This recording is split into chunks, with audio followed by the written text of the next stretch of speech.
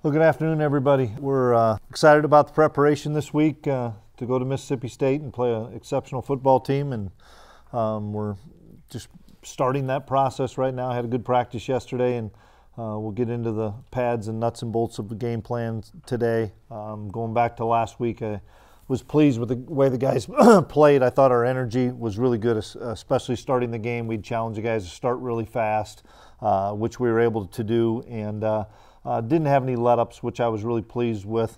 Coming out of halftime with a big lead. Week before, we gave up a pretty easy touchdown, and this week guys had different mentality coming out of halftime to continue to put the hammer down, and we were able to do that. So excited about the win, and now we've got to turn our focus to nothing but Mississippi State because it's an exceptional football team, and it'll be a tough environment, but it's a good measuring stick. We need this game. We need to find out as a coaching staff and as players, kind of where we are. So we'll open up for questions.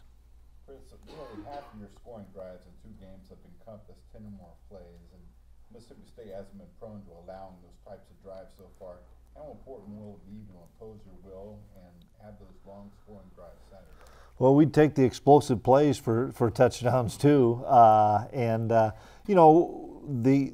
if you have the opportunity for explosive plays, we've got to get them. But it's without a question, it's going to be harder to do this, the sustained 10, 12 play drives against a defense of their caliber. So we just got to do a great job of mixing things up, from efficiency in the passing game to being able to control the line of scrimmage, which obviously will be a difficult task. Plus, just the noise and the operation will be more difficult. It's easier to do all that stuff at home. So it'll be a big challenge for our offense this week. And one other thing, after last game, you talked about the time of possession historically being your recipe for success over the years. And this offense this year is already averaging 29 first downs a game. And looking back, that's better than any of your North Dakota State teams. I know it's only 2 games. Yeah.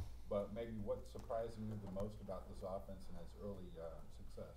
Just how well they've understood the system, understood what we're trying to do. But we're also having really good success on third down, which keeps those drives alive, obviously, and keeps the time of possession and grind out more first downs and those type of things. It's been obviously really pleasing to us as a coaching staff to see for 2 straight weeks what we've done offensively and sustain that. Now, this will be different deal this week. We're going against a defense that's got a lot of veterans on it, a lot of size and speed, and so, like I said, this will be a big challenge for us offensively. When things come so easily for you in back-to-back games, what kind of message do you preach to the team before a game like this? Well, we haven't gotten there yet, but just same thing we've talked about before in here. We're not worried about Saturday today. We've got to have a great Tuesday and getting our preparation ready, offensively, defensively, and on teams. We don't worry about Saturday on Tuesday. We don't worry about it on Wednesday. The first 2 weeks, I think the reason we've had success is we haven't looked ahead. We've stayed on task of the course of each day in our preparation, and that's what we're trying to build here is, we talk about it, stacking great days, and that's what we have to do to be successful. I wanted to ask you about their running back, Kylan Hill. He's obviously had success here in this season. What kind of challenge do you see? He's a great player. It's fun to watch him. Hopefully it's not going to be fun to watch him live, but he's tremendous. And Coach Malone obviously was around that team last year, and just seeing the way that he runs, he breaks tackles, he beats you with speed. He's a great jump cut guy. He does everything, and they're giving him the football enough to make plays. And I know that he's going to be a focal point of what we're doing on defense to try to slow him down. How has your team responded to pressure and the simulated situations you put them in and practice situations? Yeah, they've responded pretty well. We did a 2-minute drill yesterday. Today we'll do some red zone stuff and some third down situations to try to get the best wide receivers going against the best defensive backs, and Skyler under pressure from our starting defensive line and linebackers. And I think it's going to make us better just having that competition on a daily basis, and it's still going to be an ongoing process. It just doesn't happen on one day. It's going to be each of those days that we do it, which are Monday and Tuesday, throughout the entire year, and hopefully that'll season us when we get into those pressure moments. You brought up the fact that Van was on their staff last year. You also have Isaiah Zuber as a receiver there now. What are the advantages and disadvantages of a unique situation like that? Well, with Van, I think he can just tell the guys about the environment, what it was like in the locker room before playing K-State. Just little things like that. He may know some of the personnel. I think on the flip side of it, with Isaiah there, and I wish him the best. I enjoyed my brief time with Isaiah. I think it's just the personnel piece, because he didn't practice last spring. From understanding our offense totally, I think it's more the personnel. I mean, he knows these guys really, really well. I know obviously a lot's changed since that game last year, but what stands out to you when you watch the film of that game last year? Just watching that, I think Kansas State had a great opportunity early on and just weren't able to capitalize on some things. And the quarterback from Mississippi State was a tremendous football player that made a ton of plays and kept drives alive and made plays with his arm, his feet. It's a game that we're watching, but systematically some of the things have changed, and so we're not putting all of our emphasis into that. We're looking at more of these first couple games. With what they're doing, obviously they got to be looking more at our first two games rather than last year as well. With the change at quarterback and their uncertainty right now with that injury, how does that impact your preparation? I don't think it's going to impact it a whole lot, because I think they're going to do what they've done. They've played a couple quarterbacks last year, and they still stayed with the same system.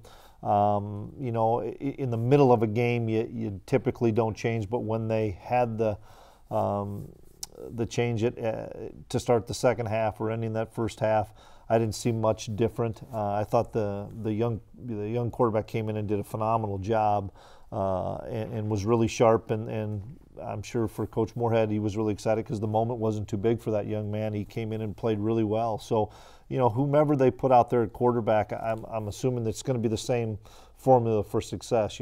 Get the ball into Hill's hands and be efficient in the passing game, and the quarterback's always going to be a threat running the football. You mentioned him just there, but looking at last year's game and the first two games of this year, Fallon Hill's got to get your attention. Absolutely, he's a difference maker. He's a phenomenal tailback and can beat you in so many different ways, and we've got to do a great job of keeping the cup and keeping our leverage on him and doing a good job of tackling him because he breaks so many tackles. He's a real physical runner.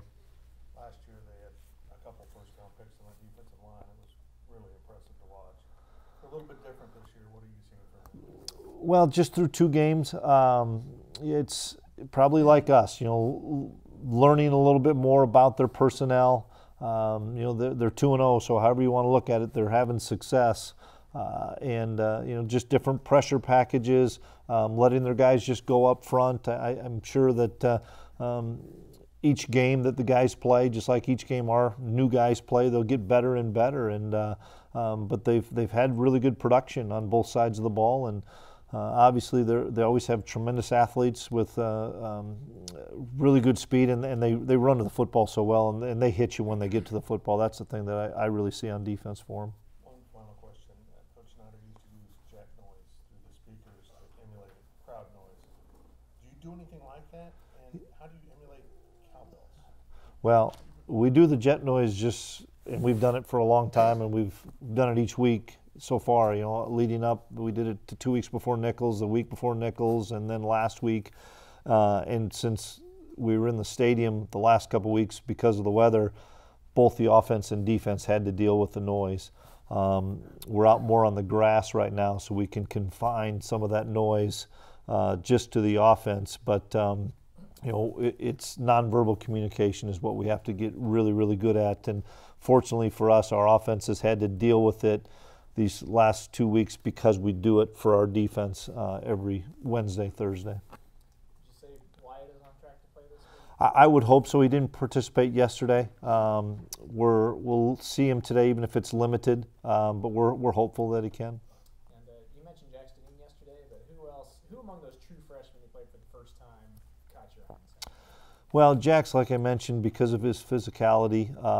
I thought Josh Youngblood kind of just emerged and just felt more comfortable. Probably 'cause he had so many snaps in the first game, and a number of guys that just getting their feet wet, whether it's Logan Wilson and Will Jones to both the running backs, Joe and Jacardier. I mean, we played a number of guys. Now, will that continue on? We'll have to look each week from a game plan standpoint.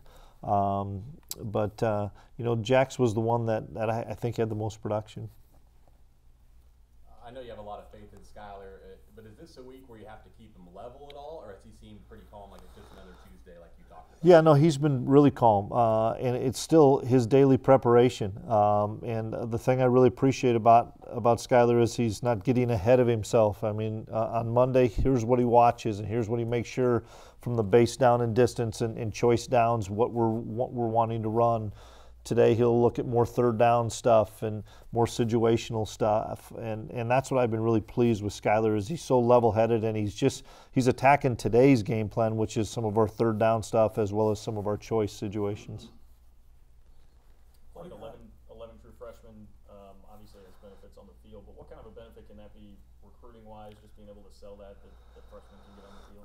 Well, I think that's the landscape of college football now too. More and more young players are going to play for a variety of reasons, whether it's the fact of there's the 4-game rule, that's the number one reason, to the fact of so many people are entering the transfer portal that rosters are depleted a little bit. But we tell everybody they have the opportunity to play. Nobody's going to promise them playing time, but they have the opportunity, and if they do the right thing and understand what they're doing physically and mentally, then they have an opportunity to help us. And once again, every week's going to be different from here on out. Of those 11 guys, I think 5 or 6 are in the plan this week, but maybe none will be next week, or just a couple. I mean, every week's going to be different, and part of that is still, the broad perspective of are we going to stay healthy at certain positions. What are your impressions of their secondary and Emerson and Dantzler, 1 and 3? Yeah, they've got tremendous speed and athleticism in the secondary. They can play zone coverage and break on the ball, and are tremendous tacklers in those settings, but they can lock you up too and play exceptional man coverage. And I think we have to be prepared for both. There's certain games you watch from last year where they're playing a lot more man coverage and having really good success. And then there's other games where they sit more in their base defense, and the ball's maybe caught in front of them, but there's not much after the catch because they have such tremendous team speed. And I've been so impressed with their ability to tackle and not let people have much after contact. Coach, with John and Joe and Jacardier over these past, I guess really just last week, but how important was it for those guys to get touches not only on the field, but on the field at the same time together? Just kind of knowing and looking at the future. Yeah, the 3 guys you said again, who, I'm sorry? John Holcomb and Jacardier. Okay. Well, every snap that John gets is great for him from experience standpoint. Forget just carrying the ball, of understanding the defense, seeing the reads. Maybe he's handing the ball off, maybe he's throwing quick game, but just seeing those pictures, is it single high, is it too high? All those looks help John immensely. They help him. That helps him more than what the running backs are seeing right now, because with the running backs, those 2 young guys, we were wanting to get them carries. They weren't in there to pass protect very much. We just were late in the game. We were ahead, so let's see what those guys could do. Could they break tackles? Could they see the hole in those things? And our hope is with Joe and Jacardier that experience will make them better. Will it make them better in the near future in playing some more games, or will it make them better in the distant future for next year of just getting those snaps from experience? And then Reggie Walker was named a captain ahead of the season. His brother actually played at Mississippi State. I guess, what do you think this game means for him? Well, Reggie will have a lot of people down there, and I know he's excited about the opportunity to probably see a lot of family. And Reggie's a very competitive guy. I've really enjoyed being around Reggie and getting to know him. And how his peers feel about him, electing him as captain. It's going to be a big week for Reg. Are you going into Saturday with the expectation that Cody Fletcher and Jonathan Durham are going to be available? Jonathan will be for sure. Cody is probably, we'll find out on Wednesday with Cody. He didn't practice yesterday and he'll be limited today. I'll know more about Cody probably Wednesday or Thursday, but Jonathan should be good. And kind of on that note, are you a coach who has like a policy in terms of like, does a guy have to practice twice a week, or in terms of like just I don't have a set policy, but it's all different. If it were Jacardier Wright and he couldn't practice till Thursday, that's going to be a struggle for him. If it were James Gilbert and he couldn't practice till Thursday, it wouldn't be a struggle for him. It's all based on your experience factor and how much you're in the game plan and what position you're playing. If you're a position where there's a lot of depth and we can use you for a dozen plays, we will. For a position where we don't have a lot of depth, then we probably got to get the next guy ready to go for more extended time. So, but I don't have a set policy on you have to practice a certain amount of time. So, Coach Moorhead, fellow FCS guy. Yeah. I'm curious if you ever got a look at him at Fordham, and if not, just what you see. Well, he did a great job at Fordham. He had a great running back there. Chase, I want to say it was Edmonds, but Chase I know was his first name. He had a great running back, and we were out at the same awards banquet in Philadelphia, and I was there with Kyle Emanuel, who won the Buck Buchanan Award, and we visited out there, and a tremendous amount of respect for what Coach has done and done it the right way. He elevated that program at Fordham. Had a great opportunity at Penn State, made the most of that, and then obviously has a job at Mississippi State and doing a great job. So much respect for Coach. So I'm at the convention this year. Had a quick conversation with him. Looking forward to seeing him to pick his brain a little bit because he's been doing this a little longer than I have at the Power 5 level. But tremendous coach, tremendous person, and excited to see him again. Yeah, you talked about this would be a good measuring stick. You guys gotten off to such good starts. You really haven't faced any adversity in games. Is that a concern at all, or is that something? Wouldn't it be fun if we didn't face any adversity the whole year? Yeah, that would be great. But we know it's coming, And to the upperclassmen, to the captains, to their credit, they came out ready to play and jumped on these two teams early and made a statement. And I'm so happy for those guys, which told me an awful lot about they don't worry about who we're playing. It's just coming ready to play. And so we know there's going to be adversity and probably going to be some adversity this week. There's so many guys that have played in big games that I'm counting on those guys rising up and raising their level of play, and more importantly, challenging the guys that haven't played at this level yet. That, you know what, it's no different than us going against each other on a Wednesday in August when tempers are flaring and stuff, and we're going ones versus ones, and it's a battle. And it'll be a different atmosphere for sure. But that's the competitive spirit and the fire that you want. That I'm excited because our upperclassmen and our captains doing a great job of leading. Also wanted to ask you about Skyler. Kind of joked about the fourth down play. Yep. That he said if they hadn't made the play, he might have heard about that on the sideline. But how important is the situation also when you go for something like that? And is that kind of something? Well, no, I told him when he came off the field, I said that I hope that shows you how much confidence we as a staff have in you. And he knows we have tremendous confidence in him, but I knew that he was going to get us in the right play and he was going to execute it. And if it wouldn't have been successful, if they'd have called it back or something or said it wasn't I wouldn't have changed my thought. But I think it's really important, especially at that position, that you instill as much confidence in those guys as you can to say, hey, this is your game. It's 4th and 3. Go make a play. And one thing we were talking about prior to that snap is the ball was going to be in his hands, whether it was going to be a run-pass option.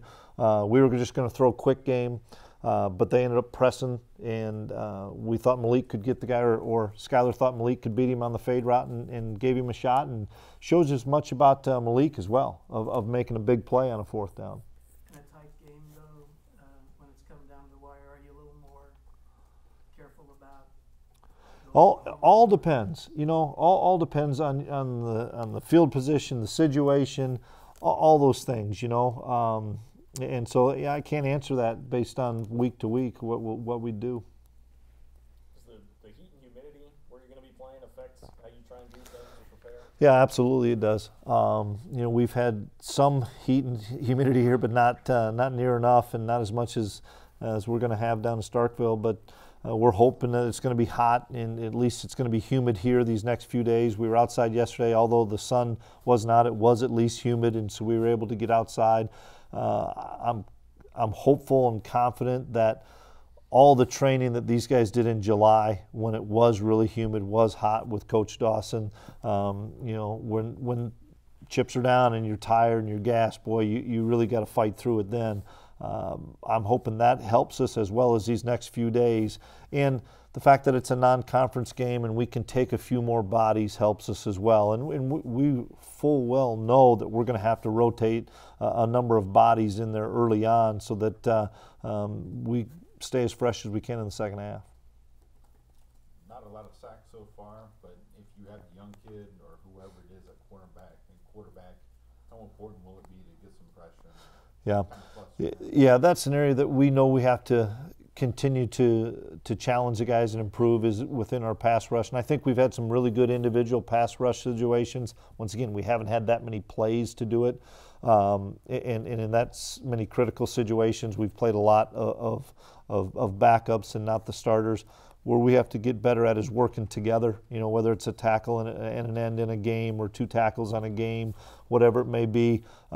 We've got to continue to improve upon in that area. But I know there's a lot of veteran guys that have had an awful lot of success and, just now getting them in the right situation. But maybe that's no different than it's a critical 3rd and 8 in the game on Saturday. Can one of those veteran guys make a big play for us? I know you played some Big Ten and Big 12 teams when you were at North Dakota State. Yeah. Do you have any experience with the SEC? I don't. There was a game they were trying to schedule with Alabama when we were at North Dakota State, and I'm glad they didn't do that. But no, I haven't. Obviously, excited about the opportunity and been down to that area, spoke at Georgia, like I said, a couple of years ago, and get to see the environment and all that stuff. But it'll be a great experience for all of us as a coaching staff. We got a number of coaches that have been at this SEC and coached in and against SEC for a number of years. Our players are excited about the opportunity to go down there, and they know as well as I do that this is not a win-at-all-cost game, not a lose-at-all. We're going to play. We need to play our best football to have a chance to be successful. But we're going to go in there with the hope and the thought that we play our best. We have an opportunity to be successful, and that's all I'm hoping for is that we play our best football on Saturday and see where we're at. This will be after ESPN's College Game Day national telecast. Great opportunity for K-State to showcase itself as one of the players in the Big 12 this year. Yeah, sure it is. But I think you hope you measure yourself every week. I don't care if we're on whatever station. You get an opportunity to tee it up. You only get 12 opportunities all year, and none of them are guaranteed. We have a couple of guys that have lost their seasons, whether it's Harder or Justin Hughes, that you never know when it's your last play. And so I don't care where we're playing, who we're playing. You have an opportunity to play this game that's the greatest game out there. You make sure you're prepared for yourself, make sure you're prepared for your teammate and your brother next to you so that we can put our best foot forward each Saturday.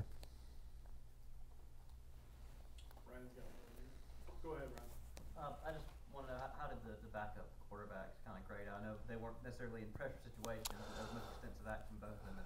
Yeah, I was pleased with both of them being able to complete a pass or two. That was the big key for us. Obviously, there's some different things we do with John than we do with Nick, but I was pleased that we threw a couple of strikes outside in somewhat critical situations, a 3rd and short for them. Once again, every situation, I don't care if it's a 5th-year senior, a redshirt freshman, or a true freshman, no matter what time of game it is, it's your opportunity. And I was really pleased. I know Nick had a really good completion. I think it was to Seth or to Landry on a 3rd and 2 or 3rd and 3, and had another one on maybe even a 4th and 1 or 4th and 2 to Josh Youngblood. Those are big plays for him from confidence standpoint. So Colin and I visited again this week. Each week we'll just see who has the better week, but they're both in the plan and we could use both of them.